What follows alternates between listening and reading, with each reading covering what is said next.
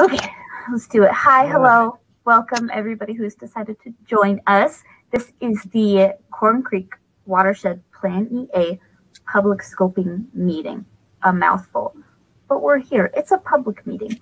So in this meeting, we're just gonna talk about what's going on generally, and then so we're gonna give that presentation, and then we're gonna give everybody here the opportunity to ask questions or provide comments. I'm being really general right now, but I promise we'll get more specific. Lane, if you want to go to the next slide. So like I mentioned before, participants are going to participate. Attendees are going to participate via the chat on the right-hand side of your screen, as shown in this cute little screenshot right here. And so you're welcome to send in questions at any point in time during the presentation. I, as the moderator, will see them, make a note of them. I'll keep track of them. And then when it comes to Q&A, you'll be first on the list. So you can send in questions at any time. Lane, if you want to go to the next slide. Perfect. So the purpose of this meeting, we are going to inform y'all, the community, about the study and NEPA process. We're going to invite and encourage public participation and feedback. That's also you guys. Basically, we want your feedback about the project, supporting it, if you support it, if you are aware of any water resource needs that we don't talk about, or if there are environmental concerns that you want to share. That's you guys. That's why you're here. And just as a note, this meeting is going to be recorded. So if you're having technical difficulties, don't worry too much. It's going to be recorded, and then it's going to be put on our project website, the one right here listed at the bottom of this slide. It's going to be put there for you to watch within 24 hours of this meeting. It'll probably go up tomorrow morning is when I'll put it on there. So you can come back, you can watch it, you can show your aunt, your dog, your horse. Sharing is caring. Next slide. Perfect. So I'm going to do some quick introductions. This project is being led, we're getting funding from the NRCS. And on the NRCS side of things, we have Norm Evanstead, Derek Hamilton, Wayne Urie, and Jason Dodds. Jason Dodds is here with us in the chat as an attendee. Wayne Urie is here as a presenter. And Derek Hamilton and Norm Evanstead unfortunately had conflicts in their schedule. For the project, the main sponsor is Kanosh Town. Frank Paxton is the mayor. And then co-sponsors include Corn Creek Irrigation Company, and Kanosh Town. A couple different ones. And then the project team includes Lane Jensen and then Monique Robbins. Both of them are on the call. And then myself, Eleanor Chambers. And then also on the call, we have technically Brandon Stevenson heading things up for us in City Hall. And we have Brandon George. So next slide. So I think I'm going to turn the time over to Wayne. He's going to talk about the NRCS, and then we'll go on from there. Does that sound good? Okay, sounds great. Thank you, Eleanor. Mm-hmm. Yeah. Okay, I'll provide the background on what the Watershed Protection and Flood Prevention Program is and how it works, and then I know there's opportunity for you to ask questions, and we can do that later. The USDA, the Department of Agriculture, through the Natural Resource Conservation Service, has had this watershed protection and prevention, flood prevention program in place since the 1950s. But the financial part of it was taken away in about the early 1970s, and it's just came back to fruition in a little while ago. So it's to provide financial and technical assistance. Technical assistance is a big word for help to project sponsors who are states, local government entities, and tribes to protect and restore watersheds. For this instance, we've got Kanosh Town is the main project sponsor, and then the Corn Creek Irrigation Company is another sponsor. Then we assist with planning and implementation of these authorized watershed projects, and they go through quite a bit of work in order to get it planned, and all the economic analysis, cultural resources, those kind of things, environmental analysis before it can be listed as a plan. It's undertaken, there the slide says, at the request of the local sponsors who've asked for our help addressing natural resource and related economic problems. The Kanosh town, with the help of the engineering firm as their consultant, submitted a proposal to us, and then we provided some guidance on how to make it the best plan they could. In our National Water Management Center in Little Rock, Arkansas, they decided to fund it just a year ago. So that's the way the program's set up. Give me the next slide there, Lane. Okay, why a watershed plan? Well, one of the things has to do with the National Environmental Policy Act, or NEPA, compliance. It has to go through the NEPA process, that National Environmental Policy Act compliance, in order to be delineated as a plan. It's called Public Law 83-566. That's just the name of it. It has to go through the principles, requirements, and guidelines of that particular law.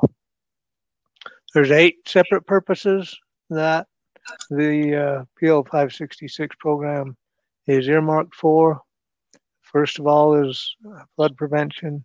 Next, watershed protection, public recreation, public fish and wildlife, and ag water management, M&I, or municipal and industrial water supply, water quality management, and watershed structure rehab. And as you can see there, there's a little asterisk that shows the cost share, or the natural resource conservation share part of it. And so each one of those 8 different separate project purposes have a different cost share percentage that the NRCS pays for. We do pay for all the planning and design, but then the construction is split into those different percentages. So that's the way the program works. I think that's the end of my part. If there's questions right now, I think we'll move on to, I think it may be you, Brandon. Is that your part now?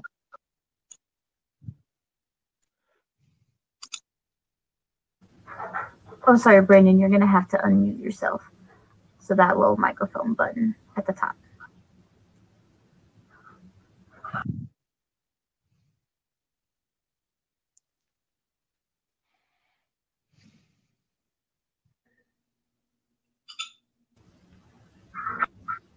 Nope.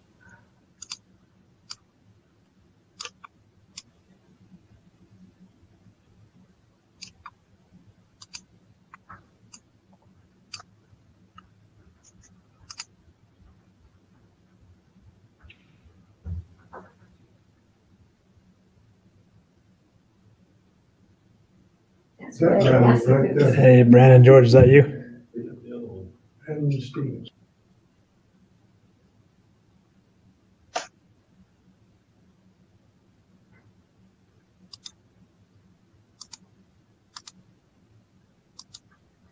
Okay, is there somebody else who can help Brandon out? Talk about this slide, I mean.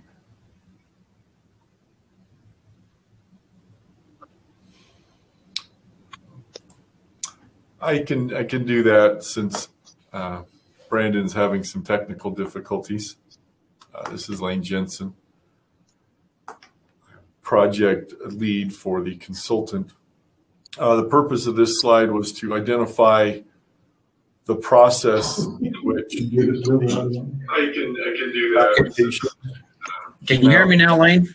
Oh, you can now. Yes. All right. Go ahead. On the right thing. Sorry.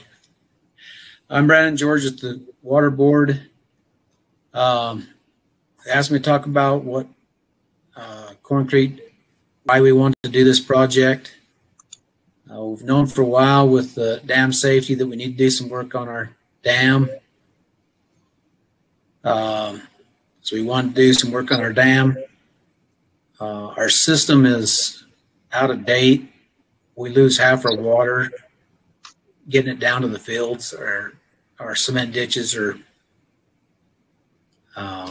they're just worn out. They're broken. They're in repair. And we've wanted for a long time to go to a pressurized system and try to get some water storage. We get all of our water way earlier than what the farmers need it for. And along the way, we've also figured out that there's no water recreation on the east side of the county. Delta has some on the west side, but there's nothing on the east side. And we've looked at a few things there of something we'd like to try to incorporate if we can to get a little water recreation up there. And we've been working with Franson Engineering for a year to get this going, and we're pretty excited about getting some flood prevention and pressurizing the system. So that's where we're at. Okay. Thank you. Okay. Also, as the sponsor of the project is Town of Kanosh. So Corn Creek Irrigation Company and the Town of Kanosh work together to prepare the application and are working together during this planning process, and will be working together throughout the whole project. So Kanosh, most of you probably know where Kanosh is, having lived there, but it is central Utah. Fillmore is probably the closest town that most people would recognize, having driven down I-15. So during the application, in the application process, some purposes and needs were identified, and Brandon alluded to some of these: flood protection, improved agricultural water management, and recreational opportunities. Some specific items to address these purposes were the seepage issues at the existing debris basin. The dam safety engineer in Utah has identified a seepage issue through the foundation of the dam for the debris basin. So if the debris basin is full of water, water is seeping underneath the dam, and if enough water flows through the foundation of the dam, then the whole structure could fail, causing all the water that's in the debris basin to flow towards Kanosh. So we're looking for ways to not only take care of those issues at the debris basin, but also to divert water around Kanosh instead of through Kanosh. We're also looking at groundwater recharge. So right now, a lot of the water during the winter months is just going out, spreading out, evaporating, and seeping into the shallow aquifer that's not really beneficial in many areas. So we want to look at recharging the deep groundwater aquifer that is providing municipal water and also agricultural water. The shallow aquifer that's not really beneficial in many areas. So we want to look at recharging the deep groundwater aquifer. I think that is Brandon Stevenson. Oh, okay. He just muted his mic. Keep on going, Ling. Okay.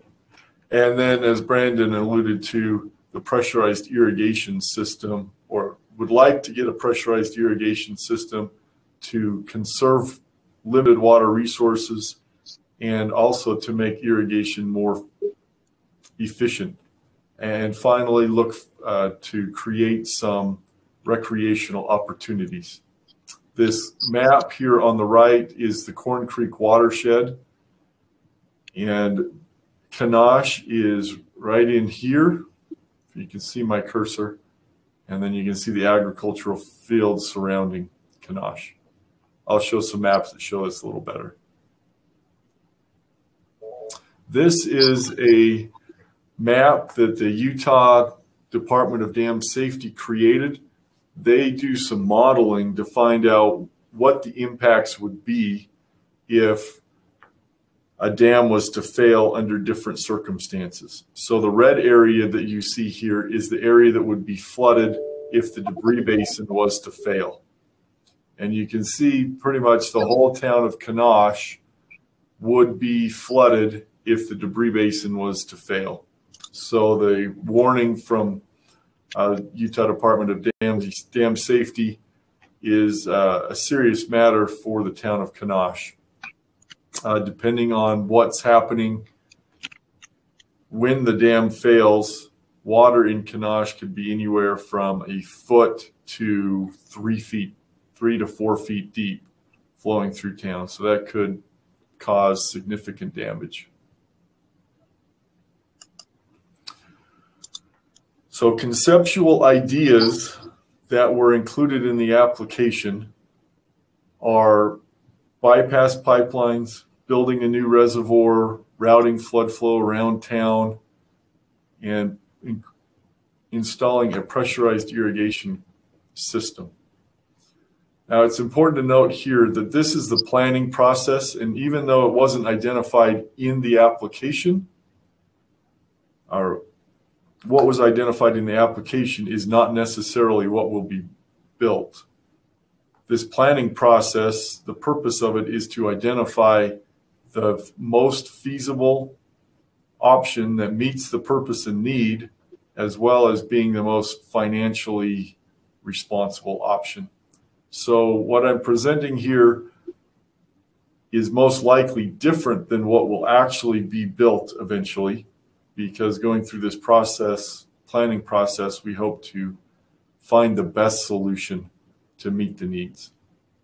So I've mentioned on the flood prevention side what we'd like to do, improved recharge of the aquifer. On the agricultural management, we'd like to improve the water supply and crop production, provide pressurized irrigation so that there's no longer a need to have pumps in ponds, and to increase reliability of water deliveries to the town, to the irrigators, as well as to the Paiute tribal lands.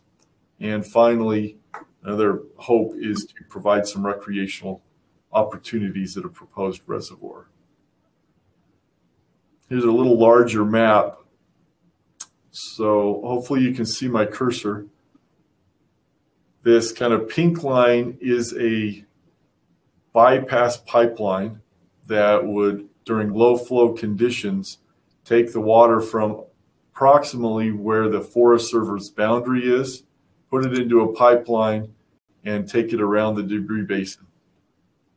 Measurements have showed that during low flow conditions, up to half the water is lost in this section of the creek and going through the debris basin. So by putting in a pipeline during low flow conditions, you can double the water supply for the town and for the irrigators. Next aspect would be to rebuild the debris basin to be larger and to take care of the foundation seepage issues. The reservoir would provide storage. As Brandon mentioned, oftentimes when the water is available, it's not needed. And when it's not available, that's when it's needed. The reservoir will provide some storage, which will provide recreational opportunities, hopefully like a sandy beach where people could canoe, kayak, paddleboard, and also if a conservation pool is possible, maybe a fishery, some fishing habitat. as well. This yellow line and blue lines, orange lines, and green lines are the various pipelines that might be associated with a pressurized irrigation system. What we're looking at is putting some of the floodwater into these pipelines. So we're making them a little larger than might be necessary just to convey the minimum flows available, so that under flooding conditions, the pipelines can take the water out to the fields and distribute the water on the fields. Because this basin is a closed basin, which means all the water that comes into Corn Creek doesn't leave. It just goes to a low area in the valley and evaporates or seeps in. So by spreading the water out on the fields using a part of the irrigation system, we're able to reduce the flooding down in the lower areas of the valley. So for example, if you follow this red line, right now high flows go out into what the locals call the sloughs. And if there's enough water, it starts backing up and damaging the surrounding agricultural lands. So what we'd like to avoid is damage to any of the properties. The reservoir will help in floodwaters, but there will still be a need to divert floodwaters around the town. Currently, you can see in this light blue line is the natural channel or the historic channel that comes into town, makes a sharp right-hand turn into a concrete line channel through here. Once it hits the highway, it goes through a culvert into a smaller dirt channel, and by the time it gets to here, it completely disappears. So high flow now would come into town and eventually would have nowhere to go. So what we're looking at is diverting the water around Kanash, and that is this red line. This would be a flood channel that takes the water around Kanash and gets it down to the slough area without causing damage to the town or the agricultural areas.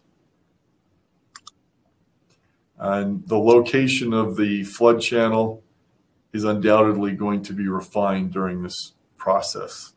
So I think those are the concepts we're starting with, and as we'll be working to refine those and find the best solution to the needs that have been identified.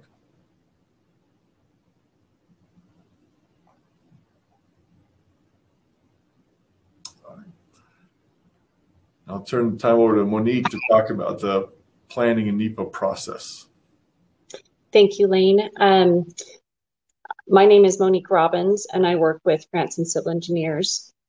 And I'm going to talk to you about the purpose of NEPA, which is an acronym for the National Environmental Policy Act. And where these funds are federally driven from the NRCS, it triggers the environmental process, which is what we're going through right now. And this phase is the planning phase. As Wayne mentioned, there's 3 different phases. And the planning phase is very beginning stages where we are assessing issues and needs of your community and what can be done, different solutions and ideas, and gathering all of those so that we can make the best possible project for your community. And part of that is public participation, where we are asking for your input, your support, suggestions, ideas.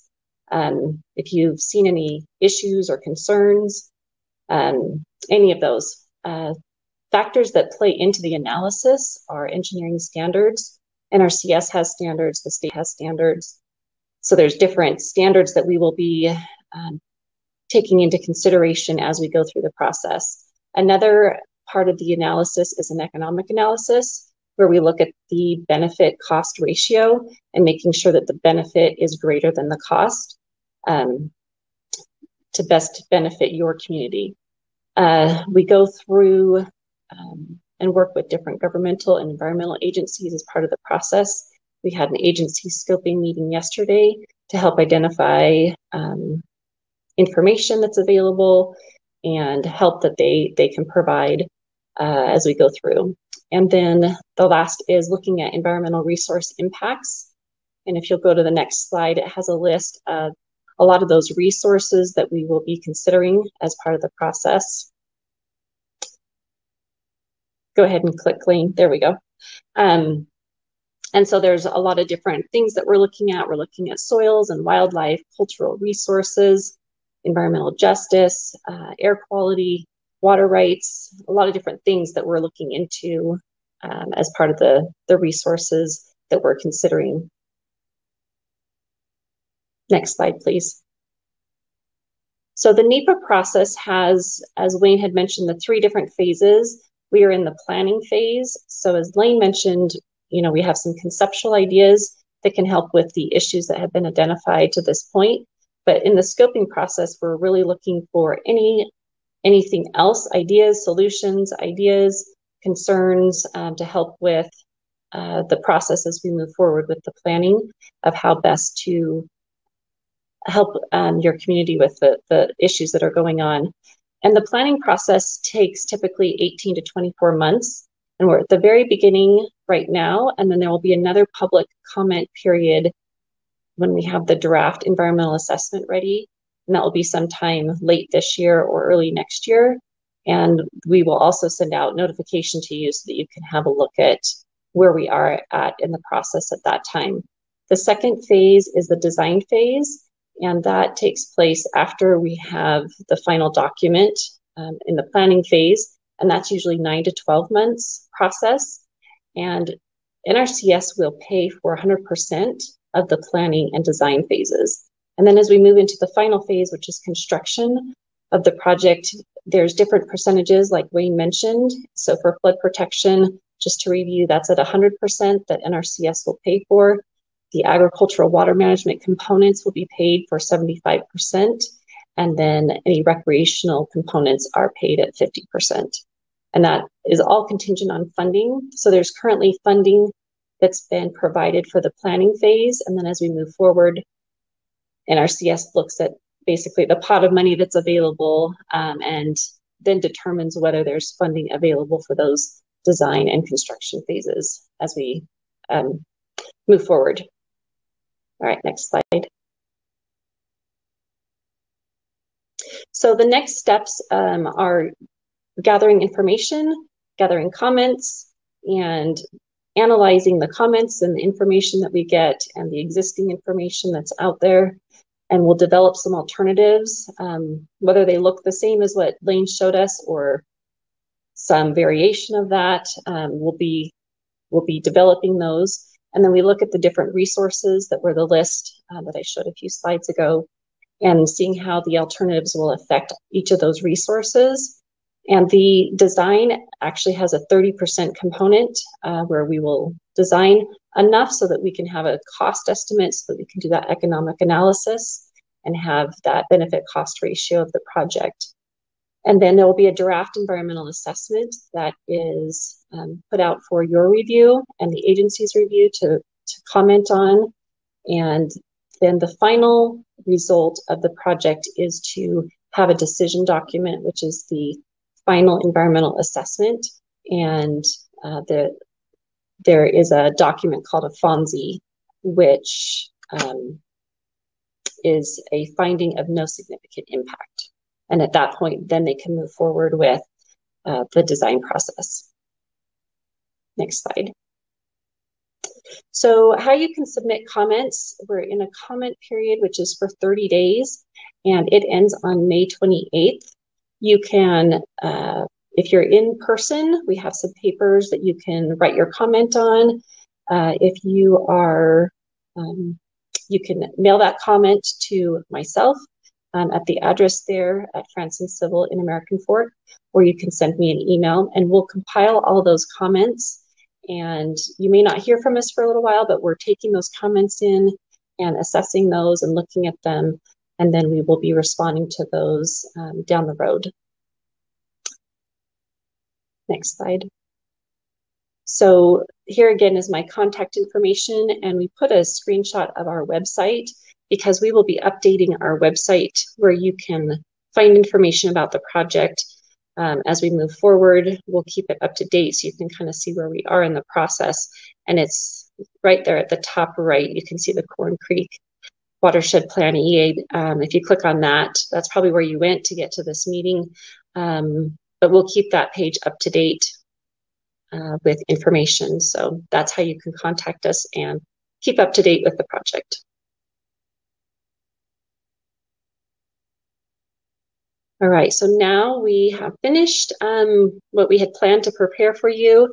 And if you've got questions and answers, I know we've got some questions in the chat button, and Eleanor will moderate those for us and read those to us. And then those of us on the panel can answer those questions. Perfect. Thank you, Monique. We have some questions that came in. Some of them from Todd that we may have answered during the presentation. So Todd, you're going to have to let me know. One of them said, if this program hasn't been active and viable for some time, what other watershed protection and flood prevention projects have you done under this program? And Leslie in the chat did provide a link to the NRCS website that has the whole list of PL 566 projects done in Utah recently, some of which Friends and Civil has worked on, some of which other firms have worked on. So if that doesn't answer your question there, Todd, let us know. And then similarly with your question about the dam, exactly what is the problem with the dam? Have any such problems been documented? And there's a report that reflects the assessment and problems of the dam.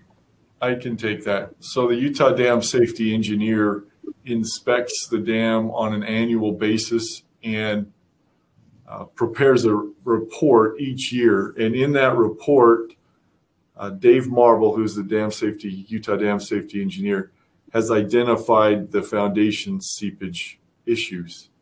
Utah Dam Safety keeps a list of dams that are in need of rehabilitation, and they list those dams by priority, which dams have the most risk associated with them.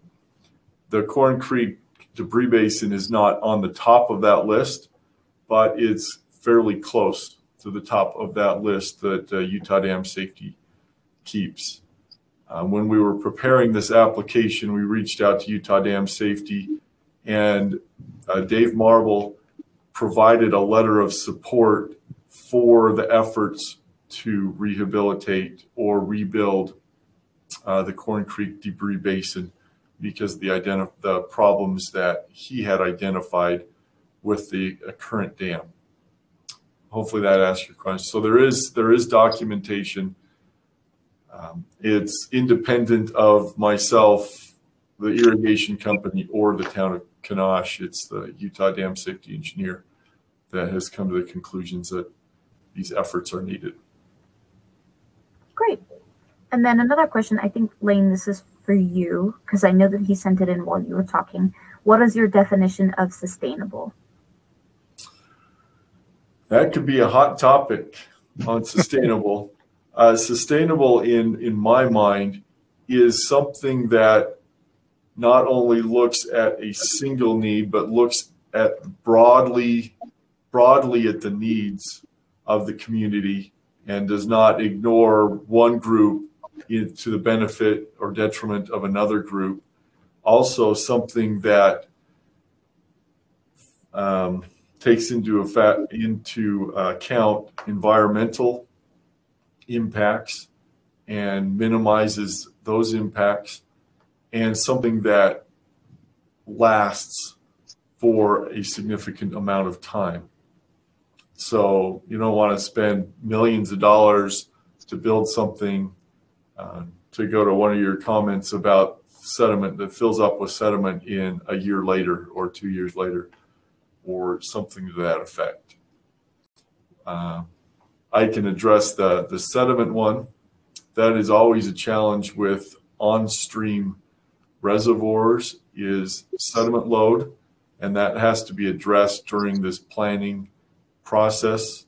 One of the alternatives identified in the application was an off-stream reservoir, and an off-stream reservoir water could be diverted that did not have a high sediment load associated with it. So that will have to be one of the alternatives identified. During the agency coordination meeting yesterday, it was identified that we need to look above the debris basin and look at the health of the watershed itself.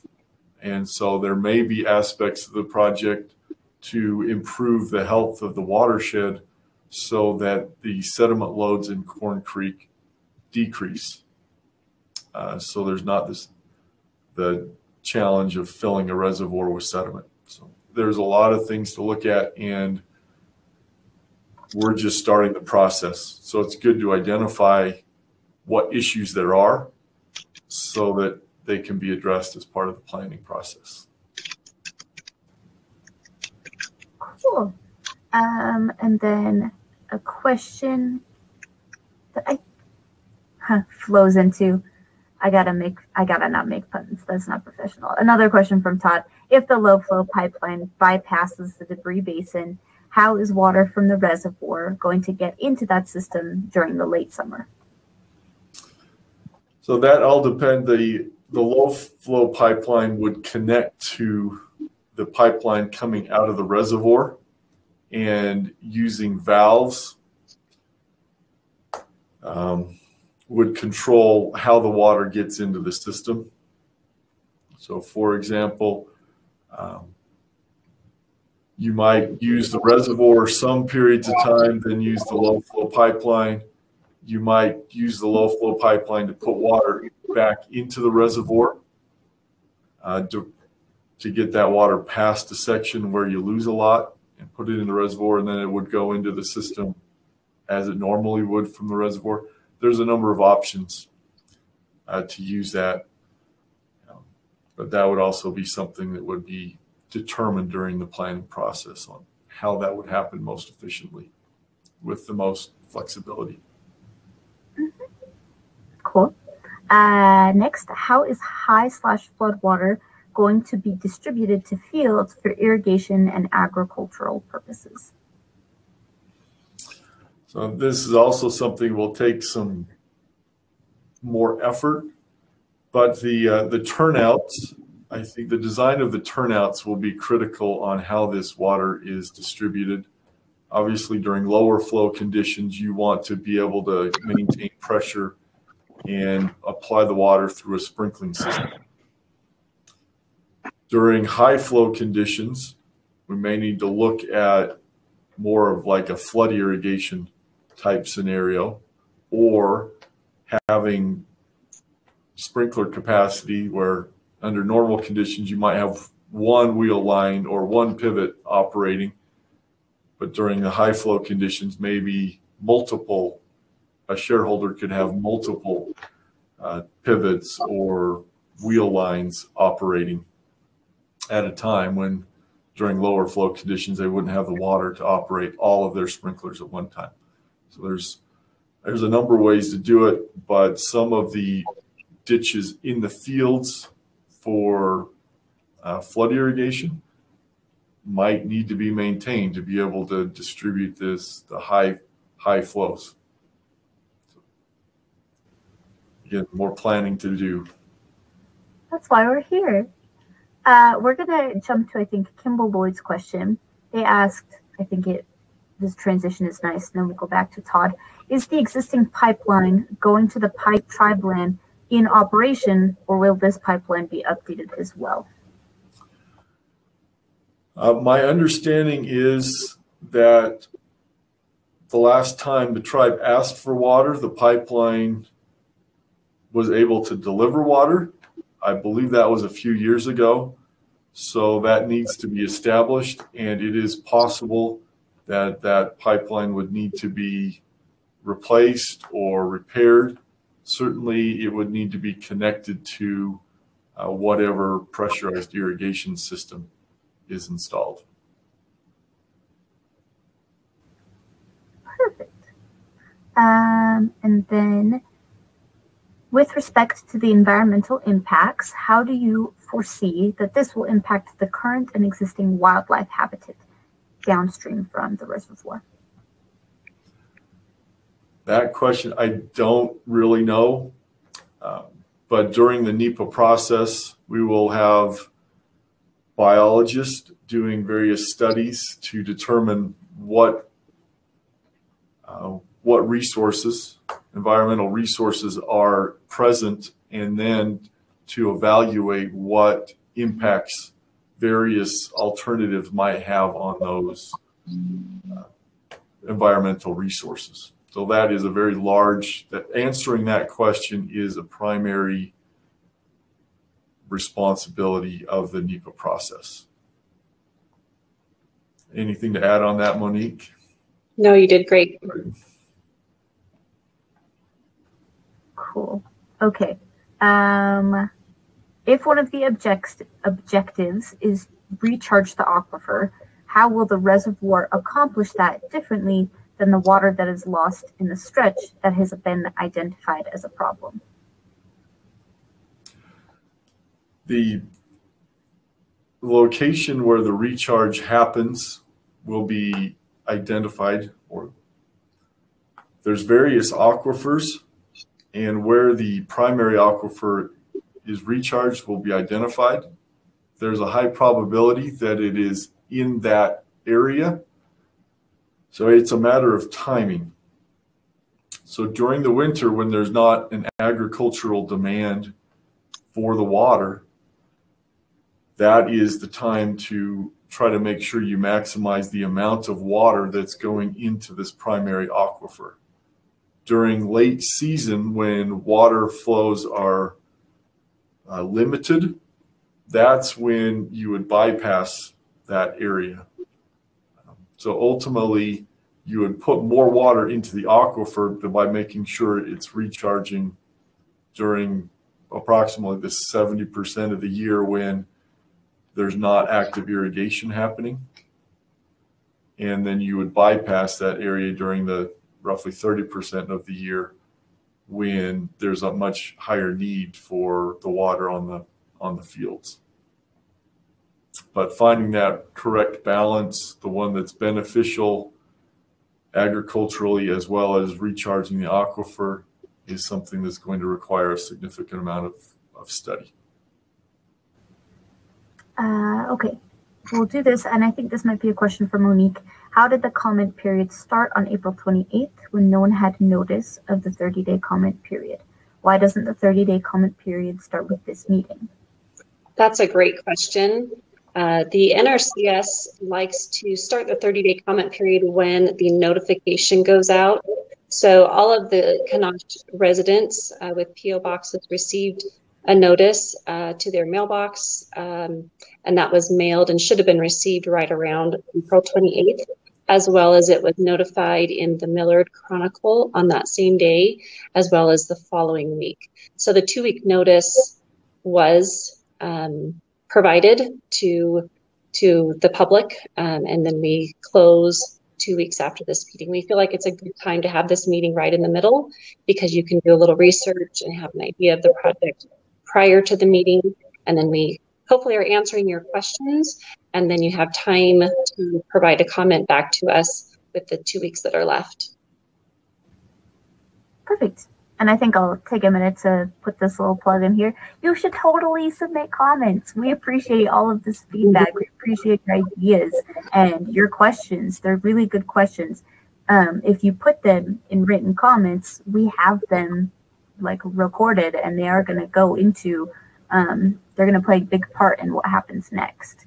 This project is for you guys.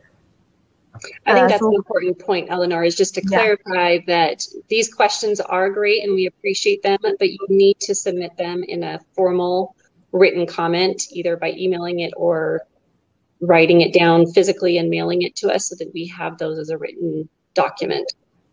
So, yes, questions in this chat won't count as written comments. We need them separately. Perfect. Thank you, Monique. Back to the engineering type questions. Ready, Lane?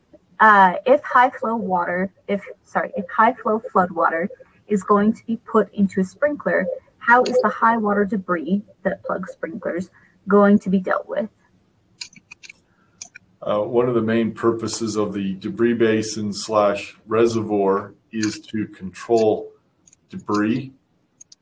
And there are a number of methods for filtering or screening the water before it goes into the pressurized system. So that's a very common part of design of a pressurized irrigation system. We at Franson Civil Engineers have designed pressurized irrigation systems all over Utah and Idaho. And the debris in the pipeline is always a significant issue that has to be addressed. That will need to be addressed. And there are a number of methods to do that. You just have to find the best one that's the most cost effective that does the job. Great. Back to we're flipping a little bit, but I'm okay with that on an emotional level. I appreciate your questions, Todd. Todd said, if I'm not mistaken, the mailing included no mention of a 30-day comment period. In other words, it provided no notice of a comment period, let alone 30-day period.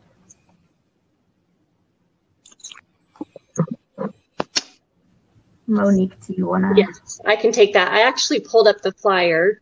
I can't share my screen with you, but if you look in the center column, it says public scoping meeting, and then there's a box that has the information about the meeting, and then it says written comments are requested between April 28th and May 28th, and then over on the side, there's all the information of how you can submit those comments.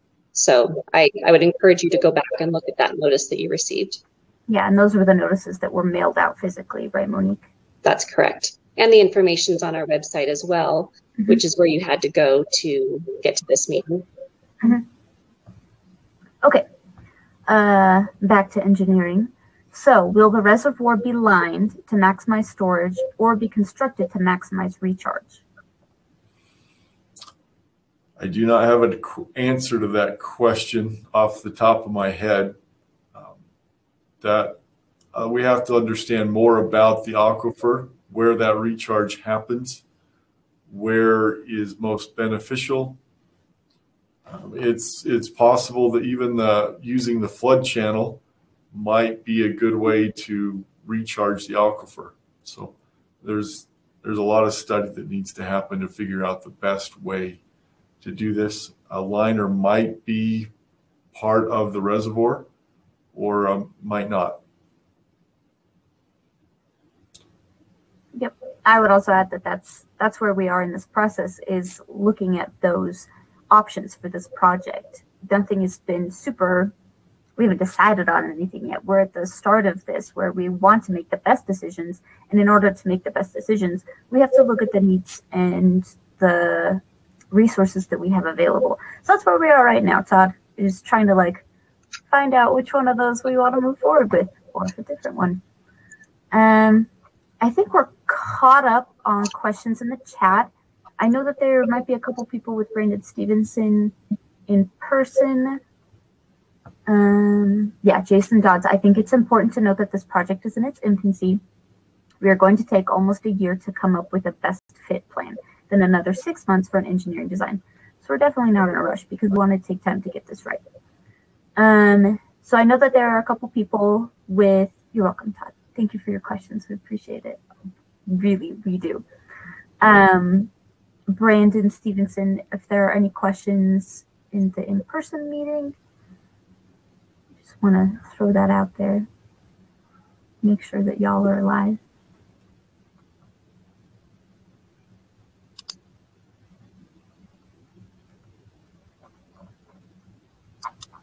And if you put a question, if anybody put a question in the chat that I missed or that we didn't answer well enough for you, please let me know. We can take time, go back to it. This is to provide you with the information that you want. Brandon Stevenson says no questions from the in-person meeting. Cool.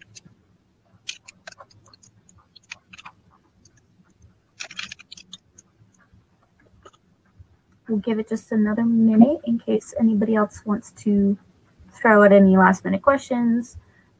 We're here. It's not like we're trying to escape from you. So we'll give it just a minute. Lane, will you go back to the slide that has the website information or the comments information? So I think one more previous. Perfect. So we'll keep that up there for just a second if you guys want to write any of that down. That is how you submit comments. We want them. We want them, and they need to be written down.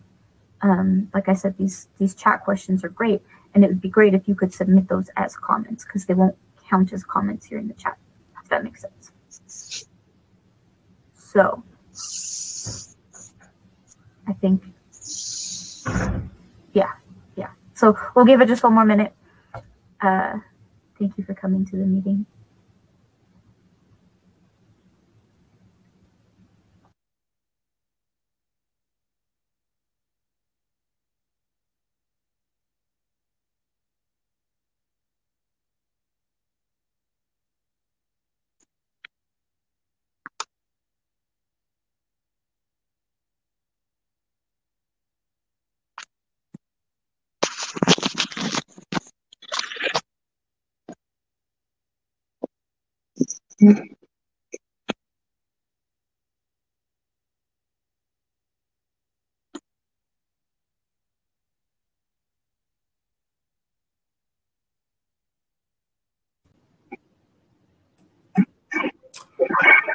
I see that there's a question about opportunities to comment.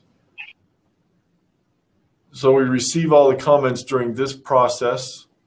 We do our best to address those comments in the planning document. There will be additional meetings throughout this planning process, and the planning document will be released for additional public comments that will be addressed, so that there are multiple opportunities to participate in the planning process. The goal is to get this right and to best meet the needs. So it's good now to identify all these issues that have been brought up, and I'm sure additional issues will be identified as well in other comments and during the planning process. This meeting isn't like a one and done deal. You guys are stuck with us for a little bit longer. Yeah, Elaine, if I can just maybe I'm restating this, but the federal government does not want to spend money on something that's not the best project that can happen, and that's why this environmental assessment process goes through the environmental part, the economic reviews, everything, so that we get the best project for the bang of the buck for the American people. That's the way the Natural Resources Conservation Service has been mandated to use this particular program, and that's what we've done. So I think we've been fairly successful. You can look at projects we've done throughout the state, and we're working on several others. So I have 40 of them on the books right now in the state of Utah. So there's a lot going on. I could even take that link that has the list of PL 66 projects, and I'll include it on this project website in case any of you want to go back and refer to it later. Also, when we're done, so like I said, the recording of this meeting is going to be put on the website. I'm also going to put a copy of this presentation that you've just seen on the website, so you can go and look at that too. So many options.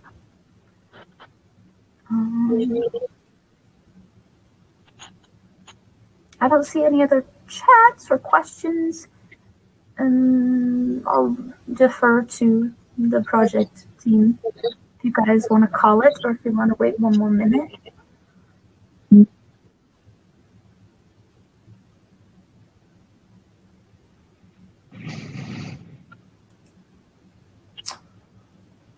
I think that's good. We look forward to written comments and ideas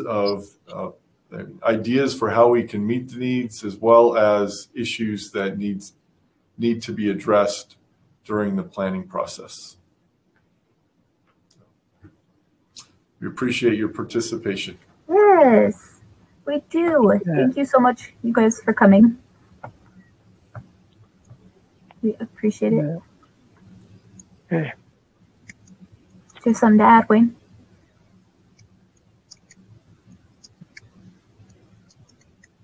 Okay, cool. Yeah.